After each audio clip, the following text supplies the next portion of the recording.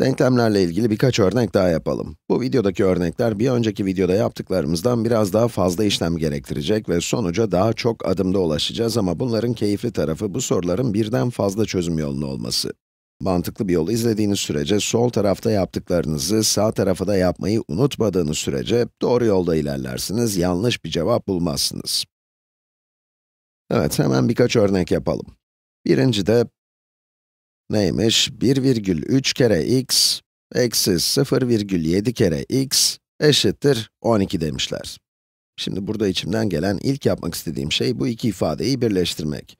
Çünkü elimde bir şeyin 1,3'ü eksi aynı şeyin 0,7'si var. Bu aynı değişken. İkisi de x. Eğer elimde mesela 1,3 elma eksi 0,7 elma varsa, o zaman ne yaparım? 1,3 elmadan 0,7 elmayı çıkarırım, değil mi? O zaman da elimde 1,3 eksi 0,7 x'im veya elmam olur. Ve bu da 12'ye eşitmiş. Burada dağılma özelliğini tersten kullandığımı düşünebilirsiniz. X'i çarpanlarına ayırdım. Ama benim düşünme tarzım, düşünme yolum, elimde bir şeyin 1,3'ü eksi aynı şeyin 0,7'si oldu. Bu da 1,3 eksi 0,7'ye eşit demektir. 1,3 eksi 0,7, 0,6 eder.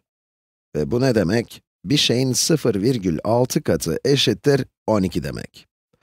Evet, bu şimdi bir önceki videoda yaptıklarımıza benzedi. Bir katsayı çarpı x eşittir başka bir sayı. O zaman bu denklemin her iki tarafında ne yapalım? Bu katsayıya bölelim.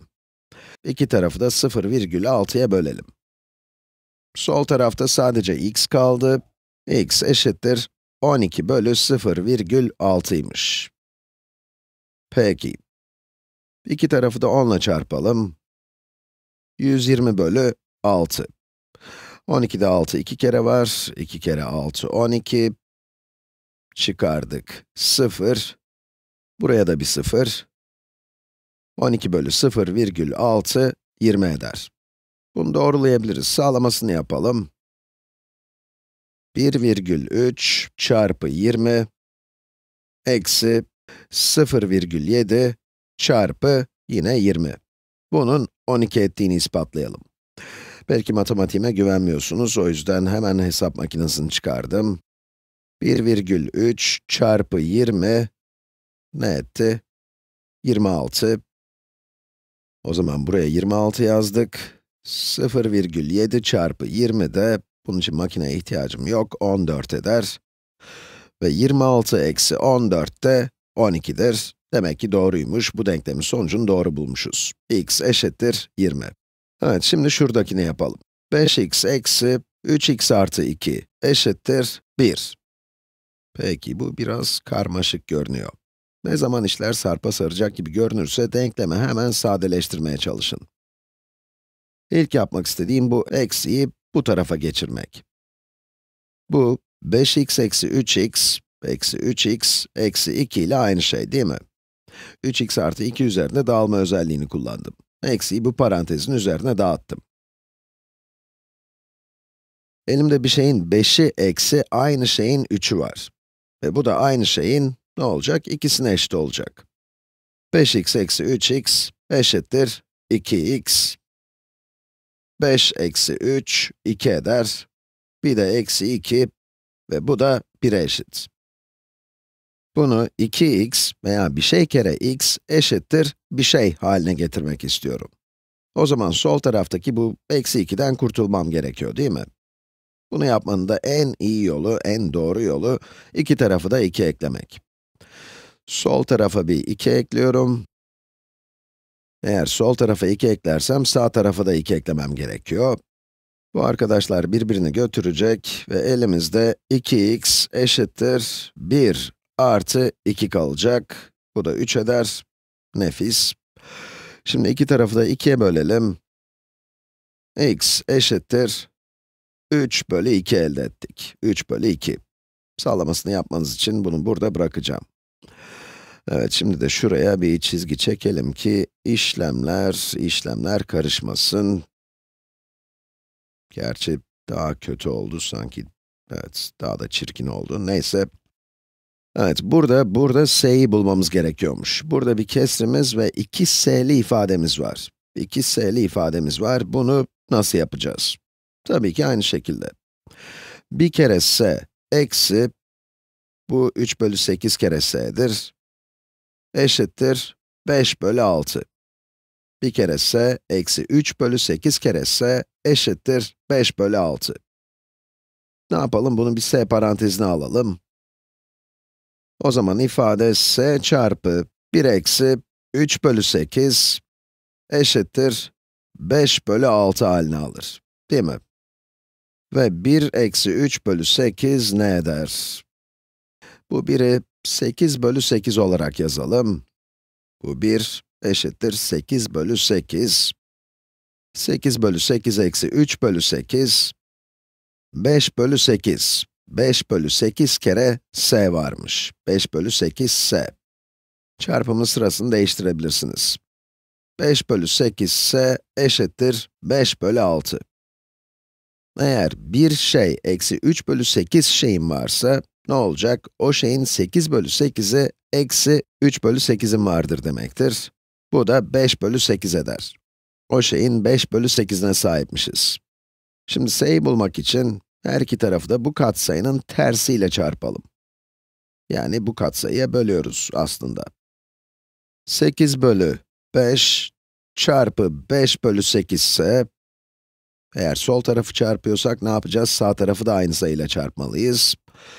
Çarpı 8 bölü 5. 8 bölü 5 ile çarpınca bunlar ve bunlar birbirlerine götürdüler. Geriye ne kaldı? S eşittir, burası 1 olur, eşittir, 5'ler gider. Payı ve paydayı 2'ye bölelim.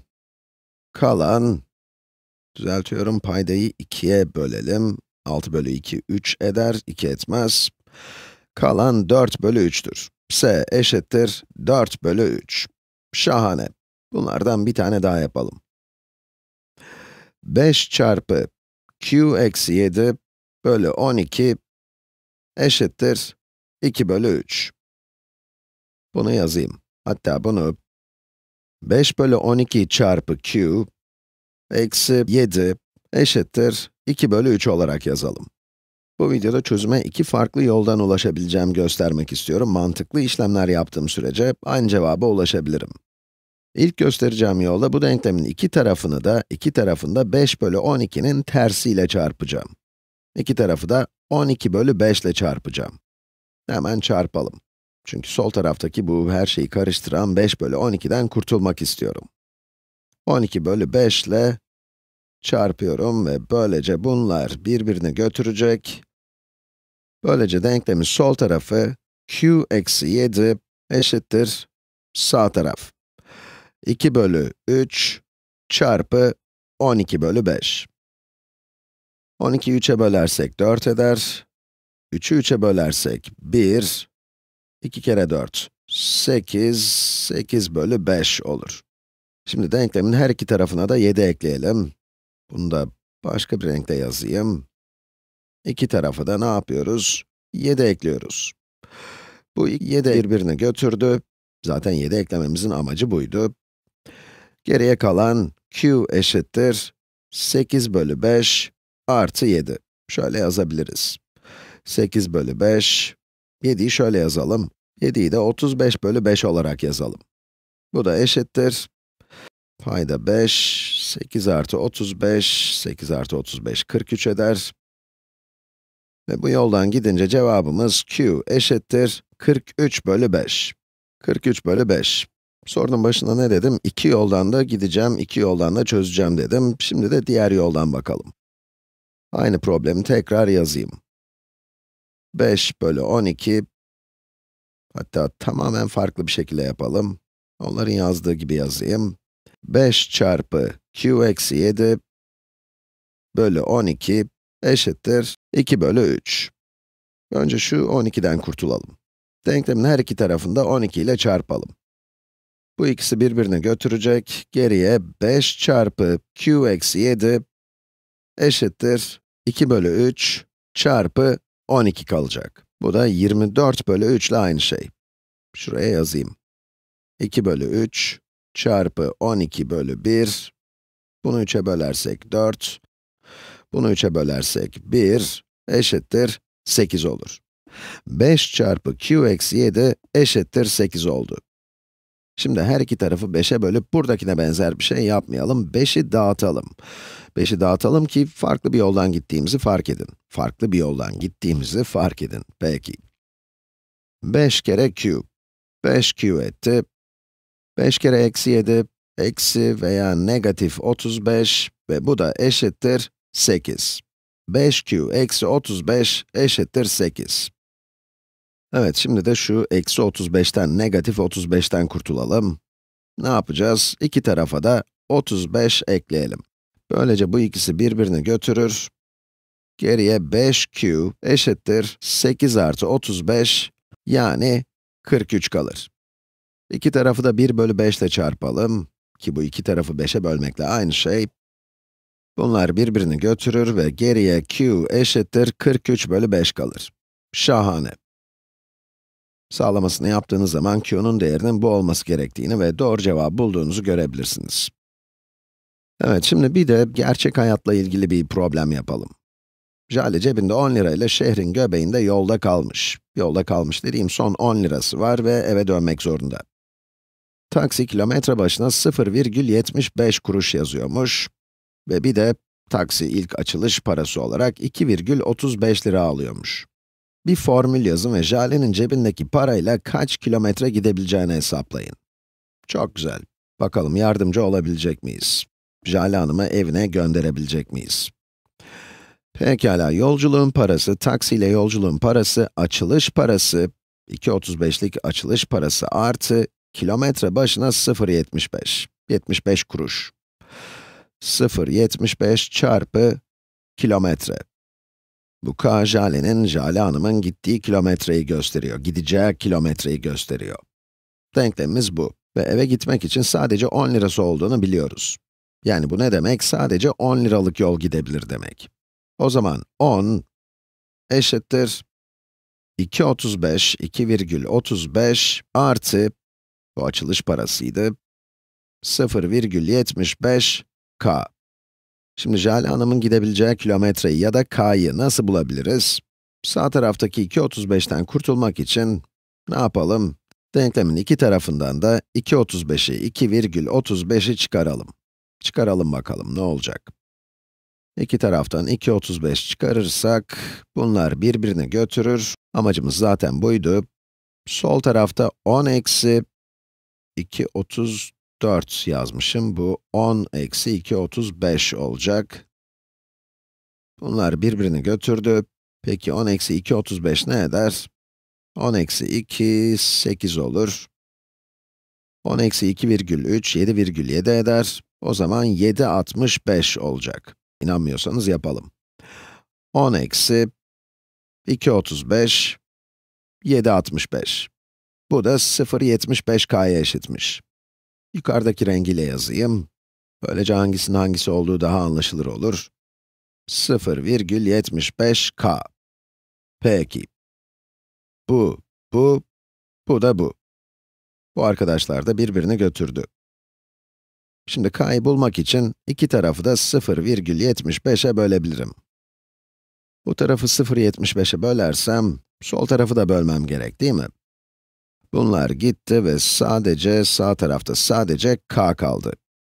Sol tarafta da, hesap makinemizi açalım, 7,65 bölü 0,75 eşittir 10,2. Evet, k eşittir 10,2. Yani Jale Hanım cebindeki parasıyla 10,2 kilometre gidebiliyormuş. Umarım evine varabilir. 10,2 kilometre içindedir evi. Eğer varamazsa kalanını tahminen yürüyecek. Maalesef. Kolay gelsin.